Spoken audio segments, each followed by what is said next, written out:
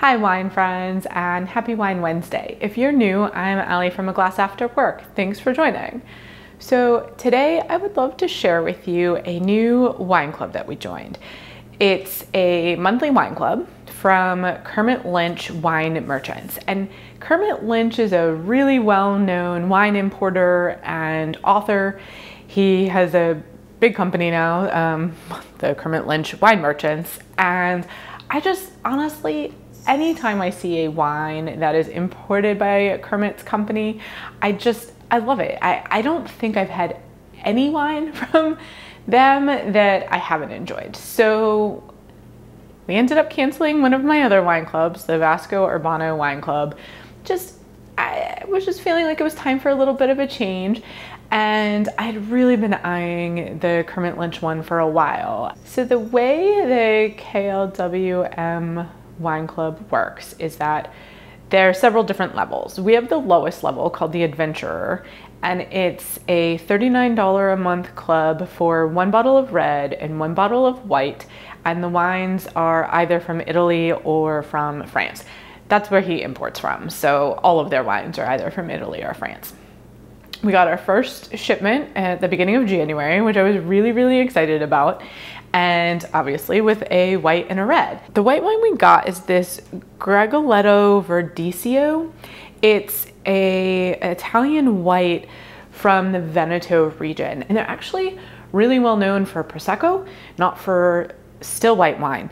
However, they do grow a very small amount of the Verdicchio grape, and it's an indigenous grape that grows, at the foot of the Dolomites, and I'd never heard of it before. I've never seen it before. I know very little about it, just a little bit of reading I did before filming this, and I'm really excited to try a new wine grape. So already the wine club is a hit. This is a $20 wine. It's gonna be a new grape for me. Just, fun exploring. That's not the wine we're gonna taste today though. So the wine that we're gonna taste today is the 2019 Chignon from Andre and Michel Quinard. It's a Gamay from the Savoy area of France. Normally we associate the Gamay grape with Beaujolais, so it'll be interesting to see how different this is from what we normally see in the grape in Beaujolais. All right, so we've definitely got a purple trending towards ruby color happening. It's, I would say, kind of medium colored. I'm definitely seeing the bottom of my glass. Ooh, that is full of berries, berries, berries. Blackberries and cherries and maybe a little bit of like wet stone. Normally I don't associate that with a red wine, so that's kind of interesting. Oh, it's really very, very pretty. I'm also getting a little bit of floral on the nose. Interesting. All right, why don't we give it a taste? Cheers. Oh, this is very nice. So one of the things I love about the Gamay grape is that it tends to be a little lighter, a little lower acidity, a little lighter in the tannins. And that's exactly what I'm getting here. This is, I would say, probably in the light to medium bodied range. So it's not completely a light bodied red.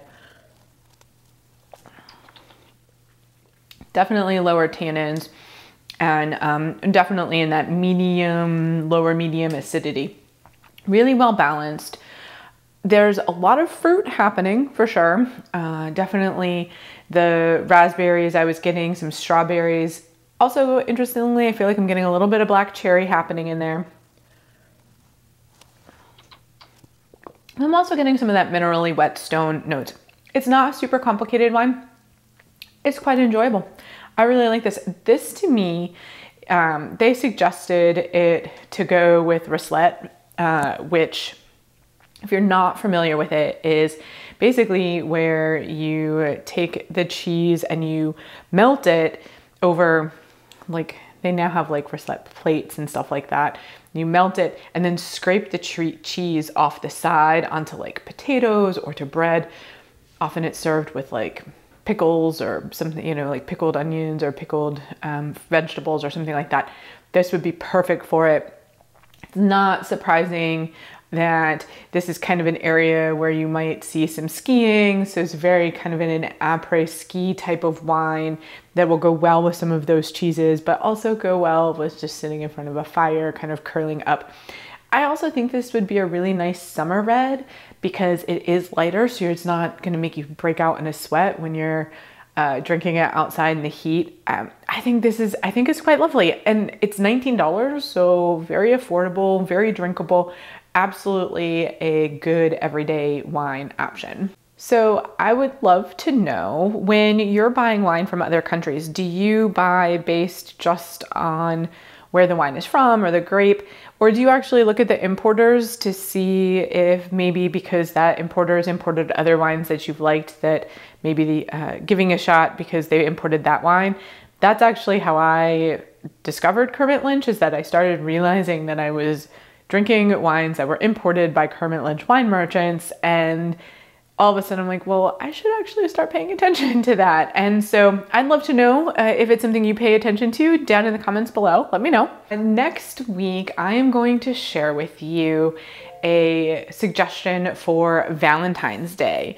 It is the LVE Rosé sparkling wine.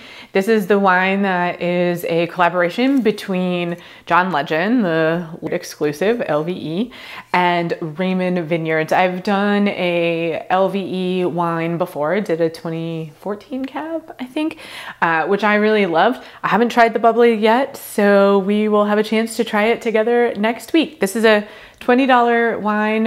Hopefully you'll be able to find it and can taste along with me. And that is everything I have for today. So if you enjoyed this video, please don't forget to give it a thumbs up. I really appreciate those. If you aren't already a subscriber, you can do that by clicking on the icon right here or on the subscribe button down below. But don't forget, also click on that bell because it will notify you when I upload a new video, which is going to be every Wine Wednesday. And if you are looking for a recommendation, you can find one right there. Thanks for joining, and happy Wine Wednesday. Cheers.